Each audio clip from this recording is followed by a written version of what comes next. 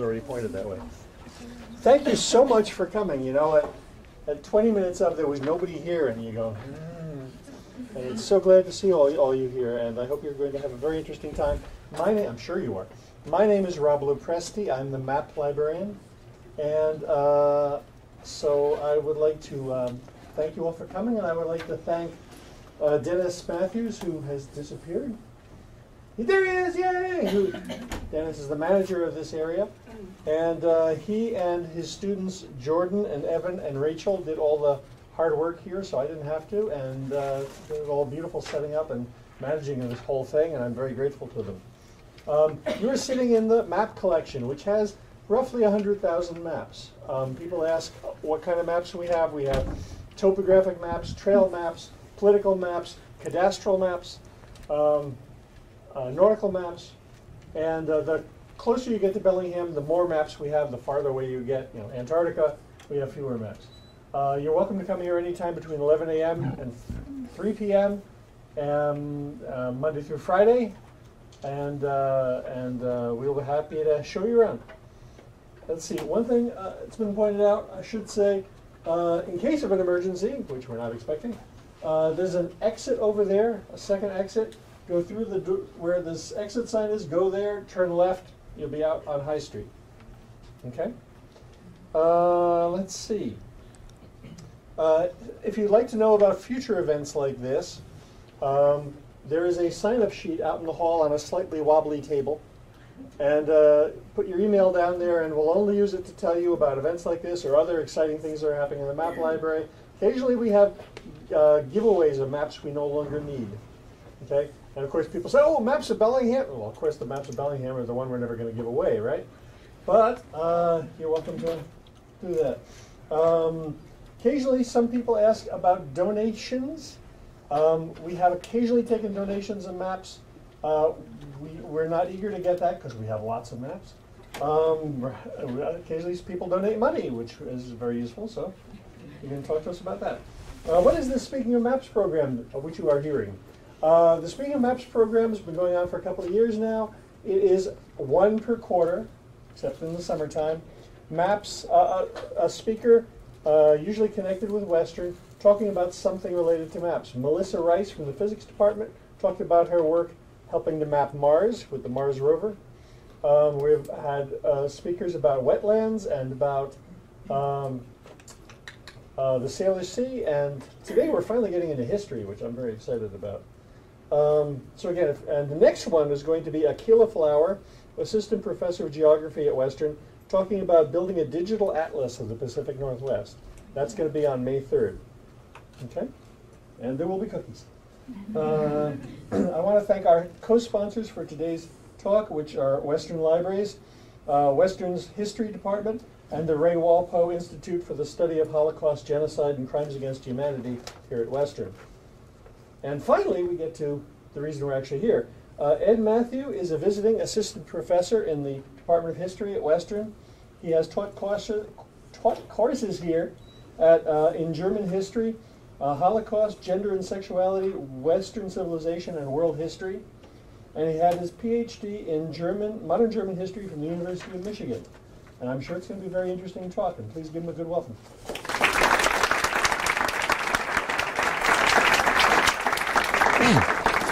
I would like to start off figuring out modulation. So I'm speaking at a particular volume right now. Can people in the back hear me? Okay, I will speak louder then. Is this a better volume for people in the back? Okay, I will try as well as I can, but the louder I go, the slower it will go. So be aware of that if you're in the back. Okay. So I am going to show you a series of maps today, and I'm going to talk about what I think they let us see. Maps, I would suggest, are not typically what comes to mind first when you're talking about studying the Holocaust and Nazism.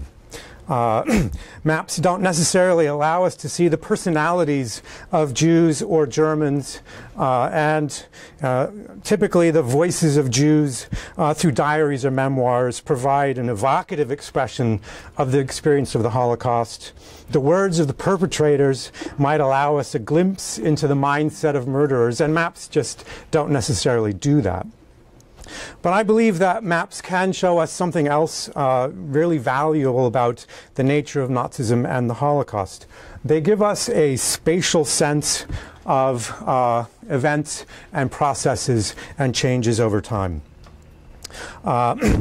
They give us a spatial sense of demographics and population movements, for instance. We get a spatial sense of key Nazi ideologies and practices of, for instance, race and space. Many Holocaust and Nazi scholars would suggest that race and space are at the heart of Nazism. And what I'm talking about there is that Nazis imagine a Darwinian struggle of races for survival. And that survival demands perpetual struggle to become ever greater. It demands the destruction or subjugation of competitors for survival. And it demands space, greater space for a greater nation in this process of struggle. And so those are issues in Nazism and the Holocaust that I think we can see spatially through maps. So that's a bit of introduction to where I'm going with all of this. I'm going to travel over quite a bit of time and quite a bit of space in the world over the next 40 minutes or so. This first picture that we've been seeing for a while now is an allegory of the partition of Poland from the late 1700s. We'll return to this issue a number of times over the course of the talk, but I just want to really quickly say Poland is being divided up by Russia, Austria, and Prussia, and our first map. And now we see if I can make this work. Aha, excellent. This is a map of Jewish diaspora from 1100 to 1500. And what you see in this map is areas in yellow are areas from which Jews were expelled from areas of Europe over a long period of time. And the classic one that I always remember is 1492. Jews were expelled from Spain. But in any case, a number of different regions decide that the Jews have to leave, and you can see arrows where Jews go from where they've been expelled. And one of the things that you see developing in this map is that a lot of these arrows of where Jews are going after being expelled is there. Eastern Europe, Poland.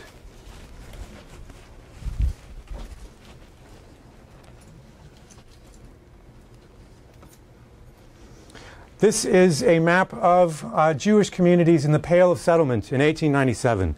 The Pale of Settlement, it actually also includes Congress Poland, but so it's an incorrect map slightly. But anyway, the Pale of Settlement is a western portion of the Russian Empire. The Russians didn't really like Jews either. And so they decided to designate the fringe area in the west as an area where Jews were allowed to live. So this is an area of a high concentration of Jewish population in Eastern Europe and the Western Russian Empire. You can see these dots all indicate communities of Jews, and the different colors and sizes of dots indicate different sized Jewish communities. The largest ones are the dots in red. And those communities include the cities of Lodz, Warsaw, Vilna, which at the time was part of Poland, but later on would become part of Lithuania. Kishinev, which is at the time in Ukraine, but is now the capital of Moldova, and Odessa on the Black Sea.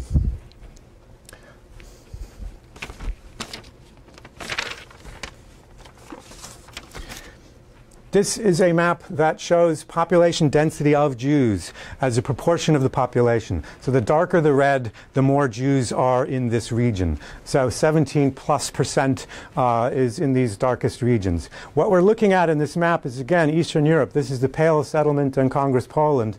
And so Germany is here, Russia is there. This is where Jews are in highest numbers in Europe. And spoiler alert, this is where the Holocaust will happen.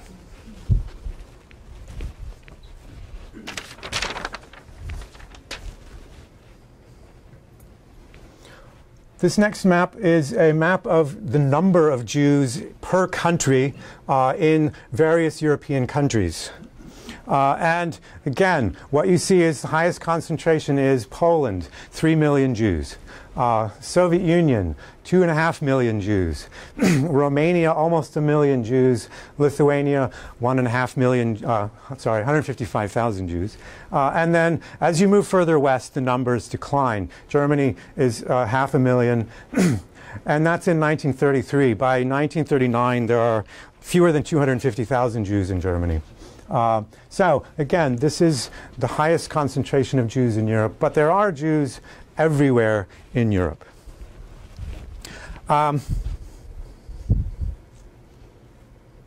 So that's a little bit about the history of where Jews are in Europe, and I'm going to shift directions now.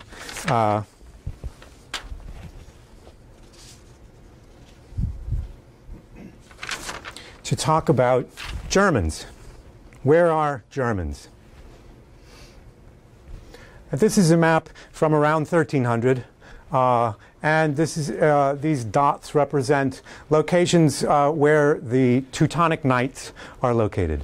So the Teutonic Knights were formed during the Crusades in the Holy Land, and they got kicked out of the Holy Land by the Muslims, and they decided to further their efforts to save the world for God and Christianity and themselves somewhere else. And so this is Germany, and this is to the east of Germany. This is into the Baltic states. Germans have a long memory of having been present in the East. And that's, I think, one of the main points I want to make with this map. If you've ever seen the movie Alexander Nevsky, and you should if you haven't, Alexander Nevsky is a film made by the Russians in about 1940, and they know the Germans are coming. And they make a movie about the Teutonic Knights invading and being really cruel, burning babies and such. It's a brilliant film. You should see it. It's beautiful. But anyway, that's who we're talking about. This map is titled Home Away from Home. This is a map that shows where ethnic Germans live leading up to the Second World War. So here's Germany, lots of Germans in Germany, but these yellow bits are communities of ethnic Germans across Eastern Europe. Over a long period of time, hundreds and hundreds of years, Germans emigrated from Germany to various parts of the world, very often as a community where they maintained their culture, their language, their religion. And so you can see spread across Eastern Europe into the Baltics, Poland, and as far as the Volga River, large numbers of ethnic Germans have settled in the East.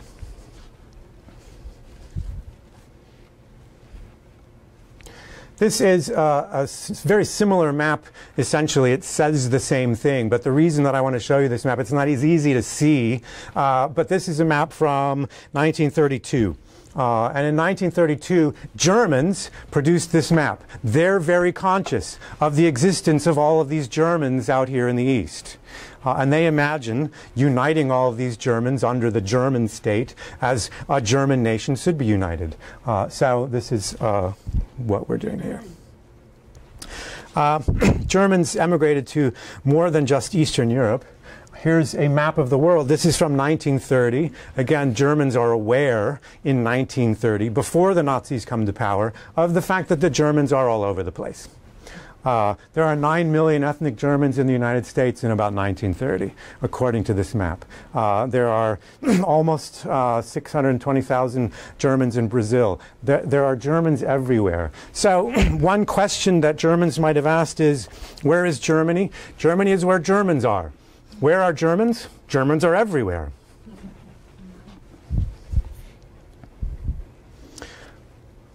I want to shift directions now again, and what I want to look at is Germany in the 19th century. 19th century Germany is really important context for where we're going to go in the 20th century. This map is of Germany, Prussia, and Austria.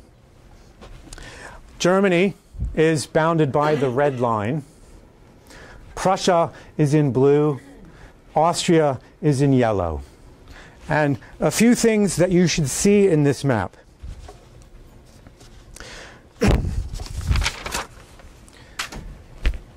the map, again, the yellow line is Germany.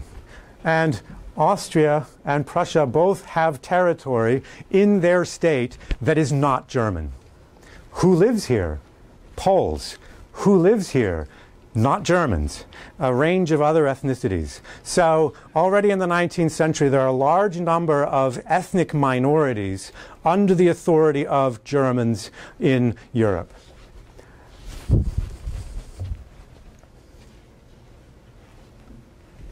This is another map of Germany in around 1866, sorry. 1866. Prussia is in blue. Austria is in this sort of yellowish orangish color. Germany is a bunch of different states, and it's not formed into one country until 1871. But one of the things that you see again in this map, this is Germany. Austria is Germany in the 19th century. Also, this is today Czechoslovakia.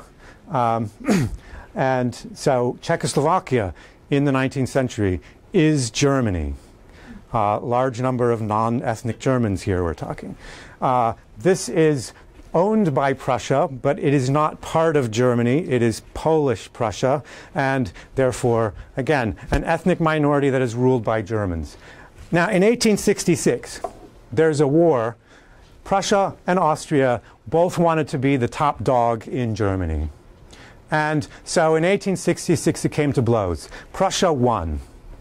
And in 1866, Austria is expelled from Germany. And we changed this red line to here. So it is only in 1866 that Austria is not German anymore. This has an impact later on. For instance, when Germany annexes Austria in 1938, it comes from somewhere.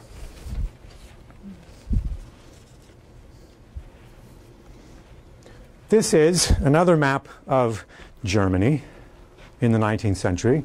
This is the Empire of Austria. We've got Germany here. We were just seeing a map that was that, and now we're just down here in Austria. And the colors indicate ethnic minorities, or ethnic groups that are the majority in the region of that color.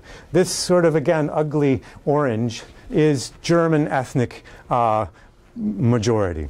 And so this is present-day Austria. And then there's bits and pieces of splotched German ethnic majority elsewhere. But otherwise, you've got Italians, Magyars, Romanians, Croats and Serbs, Czechs and Moravians, Poles, Slovaks, Slovenes, and Ruthenians as ethnic peoples in this Empire of Austria. What I really wanted to really make clear out of this series of maps at this point is that Germans are very used to ruling over non-Germans, particularly Eastern Europeans, particularly Slavs. Next, I'm going to shift again directions and look at world developments that serve as models for Germans and Nazis. So we move on to the world. This is a map of the world on the eve of the First World War, 1914. And what you see in this map, the colors represent the colonial possessions of various Western powers. So the colors that are in red are possessions of Britain. Blue, possessions of France. And you see England has significant portions of Africa, India, Australia, and beyond, Canada. France has large portions of Africa, Indochina, various other places. Any European country that wants to be a self-respecting European country has a global empire. That means Belgium owns the Congo. The Netherlands, tiny little Netherlands, owns Indonesia. It's the 5th largest country in the world, and it's owned by the Netherlands. Spain owns parts of Africa. Portugal owns what is today Angola and Mozambique. Everybody who's respectable in Europe has a racist colonial empire. This is something that the Germans come late to because they're only formed as a country in 1871, so they need to catch up. And so they get kind of what's left over. But they get it, damn it. So they have Togo, Cameroon, German Southwest Africa, and Tanzania as colonies to be like other great powers. I would point out that the United States also has the Philippines as its colonial possession in the world that I will mention. The next map that I want to look at demonstrates the significance of North America and the concept of manifest destiny for the imagination of German Empire. So I'm going to show a map of North America. It's a series of maps of North America. And what these maps show is the gradual progression of white settler ownership of land and the expropriation of land from Native Americans from 1784 to 1872 or something like that. Anyway, so gradually manifest destiny suggests that naturally Americans must move west to capture the savage wilderness for civilization and to make America greater and greater and greater. And the Germans are aware of this. They see this. They actually send people to North America to learn how it's done. This is an important idea because the Germans' imagination of their manifest destiny is the savage wilderness to the east. Poland, Ukraine, Belarus, Russia. The last map in this series I want to talk about is, we come back to the first slide for the day, the partition of Poland. This is a map of the partition of Poland at the end of the 18th century, 1700s. And what you see here is Germany, particularly Prussia, Austria, and Russia deciding in the late 18th century that Poland is too weak and therefore too ripe to be gobbled up. And they divide up Poland amongst themselves. Prussia takes this, Austria takes this, Russia takes this, so that Poland does not exist anymore. So there is a history in Europe of Poland being taken over by more powerful states to the east and the west. I would like to remind you briefly of the demographics of Jews that I talked about before. Where do Jews live? They live here in large numbers. So this is a moment that matters for future history. I'm going to turn next to the First World War. This is a map of the Treaty of Brest-Litovsk. In 1917, the Soviets, the Bolsheviks, had their revolution. And the Bolsheviks overturned the Tsarist Empire. And the Bolsheviks had promised to the Russian people, as their campaign slogan, bread, peace, and land. Okay. One of the really important promises they made was peace. We will end the war. And so as soon as the Bolsheviks took power, they said, we need to end the war now.